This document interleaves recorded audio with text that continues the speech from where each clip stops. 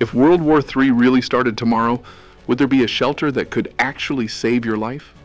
Most people imagine bunkers from movies, hidden deep underground, stocked for years and safe from anything. But what does science and real-world experience tell us about the perfect shelter? Tonight we will break down what really works, what is just a fantasy, and what you can actually do even if you are not a billionaire.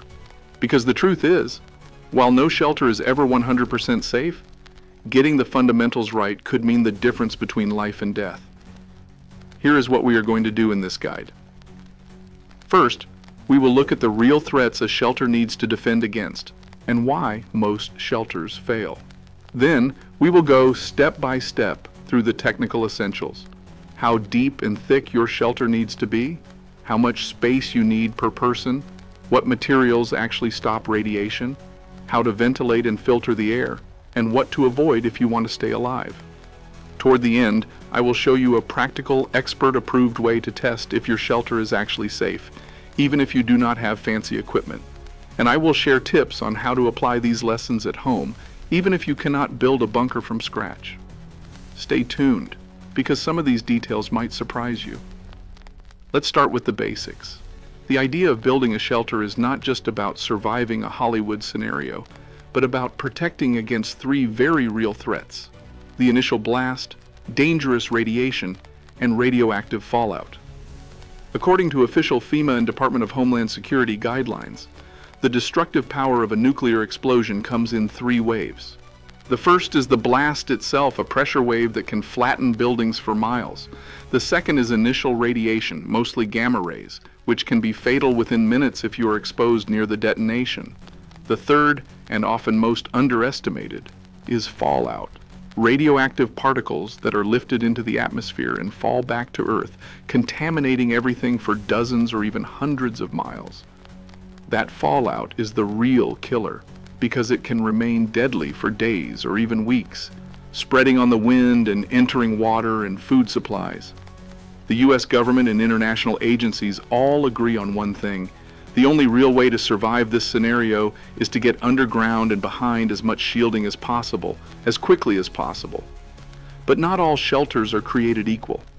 If you want real protection, you need to understand how depth, material, and design can save your life, and where the myths end and science begins.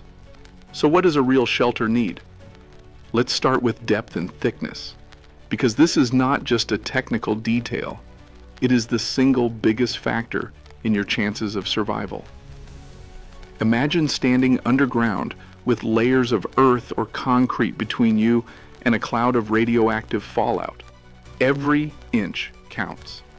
According to both FEMA and the Swiss Federal Office for Civil Protection, the international gold standard for nuclear sheltering, you need at least 1 meter of solid compacted earth above your head. That is about 3 feet, enough to reduce the gamma radiation from fallout to a fraction of what it would be at the surface. But if you are in a high-risk area, near a likely military target or a major city, going deeper is even better. 1.5 to 2 meters, or 5 to 6 feet, of earth or concrete can cut radiation levels by a factor of 1,000 or more. In Switzerland, where every home built since the 1960s is required to have a fallout shelter, the minimum standard is often reinforced concrete 1 meter thick, or even more if space allows. Now, it is not just about what is above you, but also the walls and even the floor. Ideally, your walls should be at least 30 centimeters thick, which is about 1 foot of concrete. If you do not have access to that much concrete, packed earth works almost as well, as long as it is dry and well compacted. Sandbags are a classic low-tech solution and can be stacked to create an effective shield. Even dense materials you might already have, books, bags of rice, water barrels, can boost your protection if you arrange them correctly. The key is mass and density.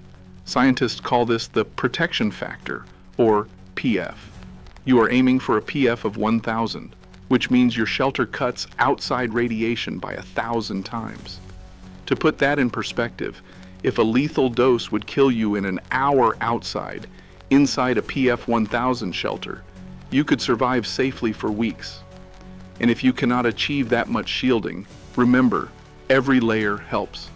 Even just doubling up on sandbags or adding extra books and water can mean the difference between sickness and survival. Space is another point where many shelters fall short. People often underestimate how much room it takes to survive, not just for a few hours, but for days or even weeks. International guidelines recommend a minimum of 32 square feet per person, which is about 3 square meters, for at least 14 days. That means for a family of 4, you need at least 13 square meters of space, plus room for supplies. Ceiling height matters too. At least 2 meters is best, both to prevent feelings of claustrophobia and to allow air to circulate. Crowded, low-ceiling spaces are not just uncomfortable, they can become deadly hot and quickly fill with carbon dioxide. You also need a dedicated corner or a small area for waste and hygiene. This is not just about comfort. If one person gets sick in a sealed shelter, it can endanger everyone. Hygiene is survival, especially when you are sealed in for a long time. Let's talk more about materials. Concrete is the gold standard, strong, dense, and readily available in many places. But pouring a solid concrete bunker is out of reach for most people. That is where packed earth, sandbags, and even improvised materials come in. Water is surprisingly effective at blocking radiation. 1 foot of water is roughly as effective as 1 foot of concrete. Double walls filled with sand or earth can add protection without huge expense. Dense wood works too, though you need more thickness, about 3 feet of timber to match 1 foot of concrete. What does not work? Thin sheet metal, hollow plastic, or lightweight construction. These do almost nothing against gamma rays and can even create dangerous false confidence. It is always about the total mass between you and the fallout, not just what looks impressive in a photo. But all this protection means nothing if you cannot breathe. Ventilation is critical. Without enough fresh air, even the best built shelter becomes unlivable in a matter of hours, not days. Most heat-related or suffocation deaths in shelters happen because people underestimated this factor. The simplest, most reliable low-tech system is the Kearney Air Pump, or KAP, a hand-powered air-moving device that requires no electricity and has been tested in real-world scenarios by both the U.S. and Swiss civil defense. If you are able, modern NBC, nuclear, biological, chemical filters are ideal, but even a homemade system with long air shafts, bins to trap particles, and some form of manual pumping can keep you alive for a critical window. Remember, you need both incoming and outgoing airflow. Just poking a hole is not enough. Air needs to circulate to bring in oxygen and remove heat, carbon dioxide, and humidity. In very basic setups, even a hand fan and a simple air pipe can make a big difference, but you have to test it in advance. Finally, never forget, most shelter deaths in history have come not from direct radiation, but from overheating and lack of air. When you plan your shelter, imagine spending 14 days in a small, sealed room. Heat, humidity, and carbon dioxide rise fast. Ventilation can be the difference between survival and tragedy. So, to recap, go as deep as you can, use the thickest and densest materials available, allow enough space per person, and plan ventilation as if your life depends on it, because it really does. And if you are improvising, remember that every extra layer, every sandbag, every barrel of water makes you safer. Coming up next, I will break down the most common mistakes people make with shelter construction and show you what to avoid, so you do not repeat the errors of the past. This is where a lot of people, even so-called prepping experts, get it wrong. The first myth is thinking you need a luxury bunker, full of high-tech gear and deep underground in a remote location. In reality, many of those luxury shelters are more about marketing than real safety. In fact, some are so over-designed for comfort that they forget the basics, like enough shielding, backup ventilation, or a way to remove waste. Another common mistake is building too shallow or with the wrong materials. A shelter that is only a few feet underground or built in a wooden shed will not stop dangerous radiation. Some people think a safe room for tornadoes is enough, But tornado shelters are not designed to block gamma rays or to be lived in for days or weeks. Another huge mistake is forgetting about air. Ventilation is not optional, and closing yourself into a sealed box is a recipe for disaster. The last myth is about duration. Most fallout is most dangerous in the first 72 hours, but some particles stay hot for weeks. You need enough supplies for at least 2 weeks per person, 4 liters of water a day, long-lasting food, and ways to keep clean and deal with waste. Finally, do not forget about mental health. Small, dark, cramped shelters can break even strong people. Plan for boredom and stress. Cards, books, music, anything to help time pass. But this is not everything. In a moment, I will show you a simple way to test if your shelter is actually working, even if you do not have a Geiger counter or expensive equipment. Absolutely. Here is an expanded and more detailed version of this section, designed to offer realistic step-by-step options for those without land or big budgets, with plenty of practical solutions and retention hooks. Now let's get practical, because most people do not have access to land, a backyard, or the means to build a dedicated concrete bunker. So what do you actually do if you are living in a regular house or even an apartment?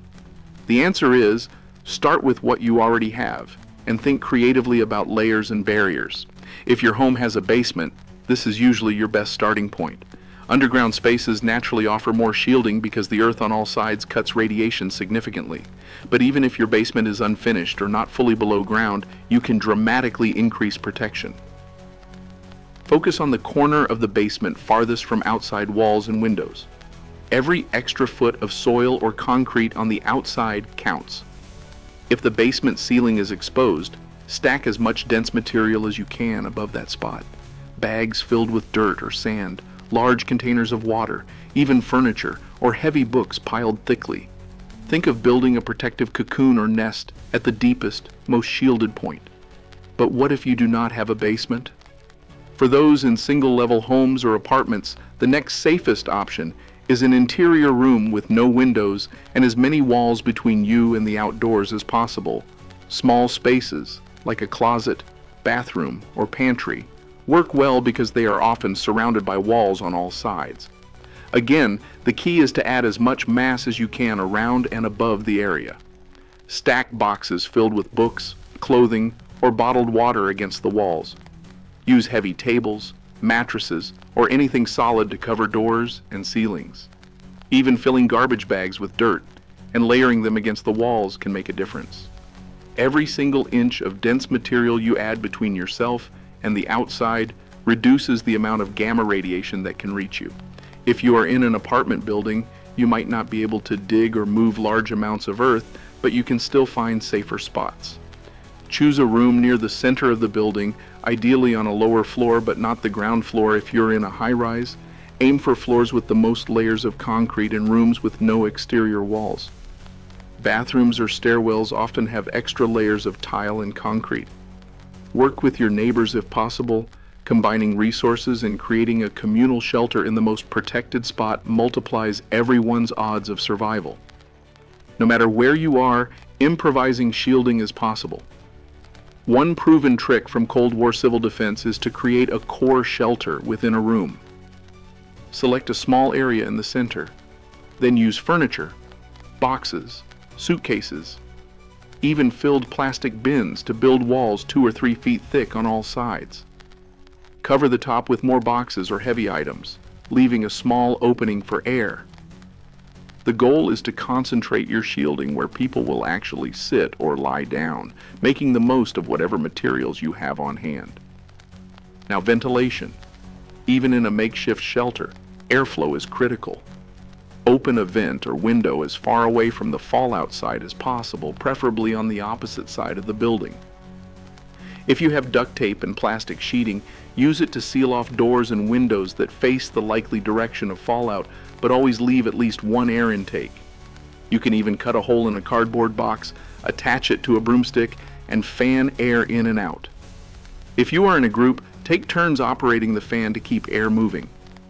Heat can build up fast in a small, sealed area, so watch for signs of overheating or low oxygen, like dizziness or headaches.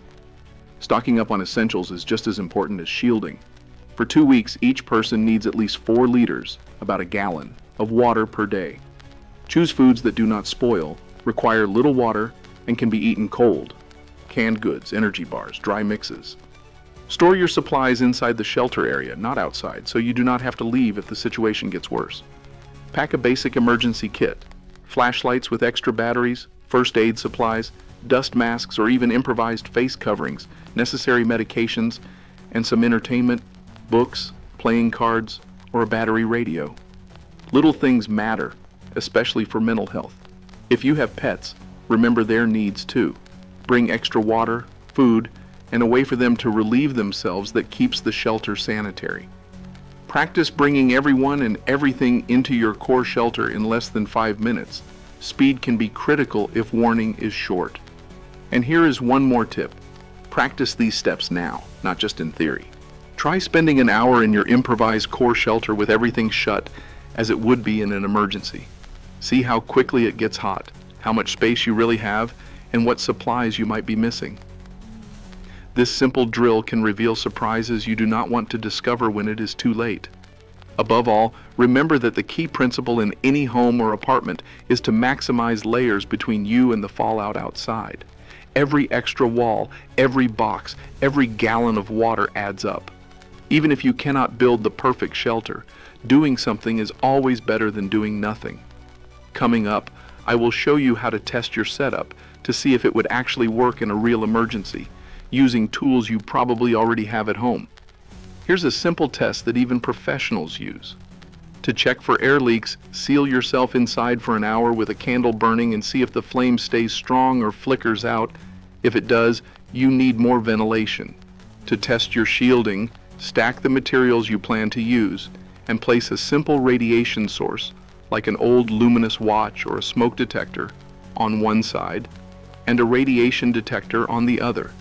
If you do not have a detector, there are DIY plans online for building a Kearney fallout meter using household materials.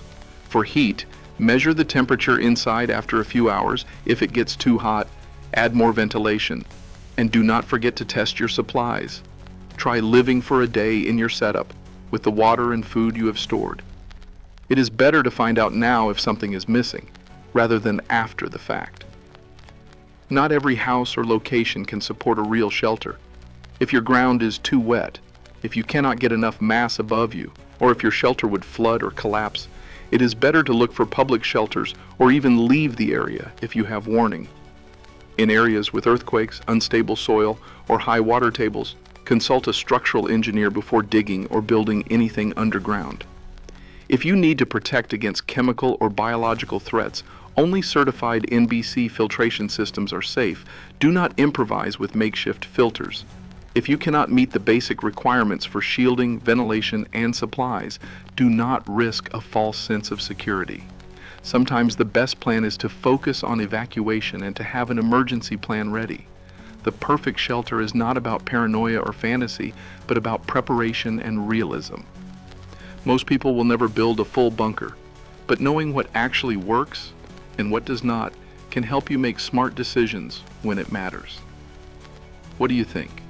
Have you ever thought about building a shelter, or do you have any experience with emergency preparedness?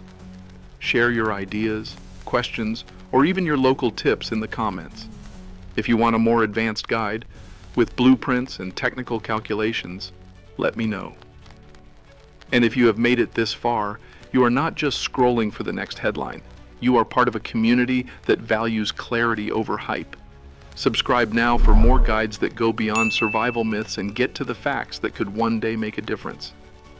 Stay safe, Safety Zone.